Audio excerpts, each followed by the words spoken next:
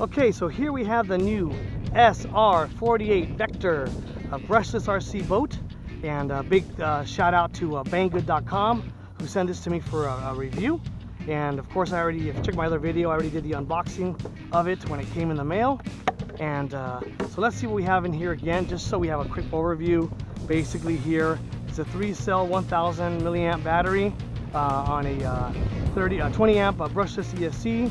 Supports, says here, 2 to 4 amps, or 2 to 4 cell LiPo batteries, brushless motor, water cooled, transmitter, and servo there.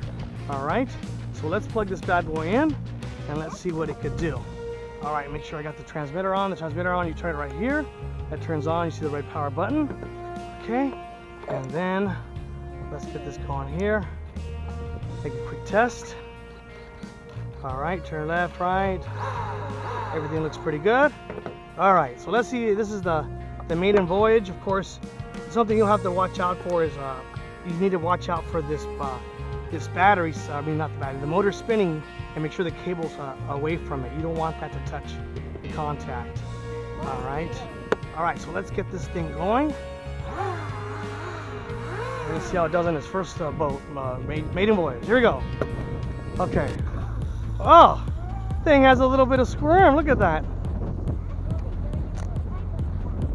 Look at it go. It's kind of windy out here today, so this is pretty good. Oh yeah, look at it jump. Nice, I like it. This is a nice boat. To be honest with you guys, this is a pretty good deal. I think it's around 80 bucks. And you get a transmitter, a receiver, a 1 LiPo battery. So you get everything ready to go. So if you buy this kit right now, you just, whoa, look at that, it went underwater. You see that? But it comes everything ready to go and ready to run. Just charge it up, plug it in, and look at how good it goes. Wow. It's like a fish underwater. You see that? It's really windy out here today. I'm not used to that. Look at it go, look at it go. Look at it skip. Love it. Wow, I'm loving this thing. Wow, yeah. This is so fun. I like how it jumps and it just is so smooth. Whoa, look at it. Little twister dister there. Ooh, look at this. Oh, I think it just did a spinny reel. Let me see if I can make it self-right. Okay, watch. So let's see the self-righting action. Oh, it did it by itself. I didn't even have to do nothing. You see that? Oh, it just squirted me in the face. This thing's so fun. Woo. Wow. Look at it. Wow, it's all over the place because it's so windy.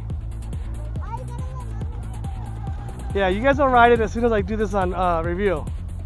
Okay, so let's see it go. Did you see that? That was so cool. Wow, I love this thing. Whoa, it flips and does twirls. Look at it go, look at it go. So, okay, so it's obviously really windy out here today. So it's got some nice speed. I'll have to come out when it's less windy. But I'm telling you guys, this thing's fun. It rips. So there's been some talk of people wanting to put in a bigger battery or a bigger motor in this thing already. It looks like you could probably put a T-Rex 450 motor in here if you want to upgrade, get a little bit more power. This is a really nice price, so you just have to get another collet, coupler, and then any T-Rex 450, probably like a 3000 or 3700 battery, the motor would work.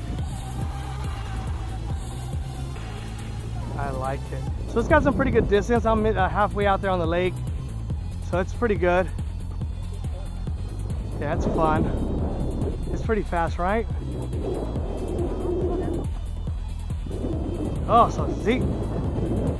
So there's the self-righting action. You guys saw that? And so there it is. That's the first run for the SR48 Brushless boat. Wow! So let's see. Look at it by itself. Self-righting. Pops wheelies. This thing's so cool. I wonder if we can swim underwater. Whoa.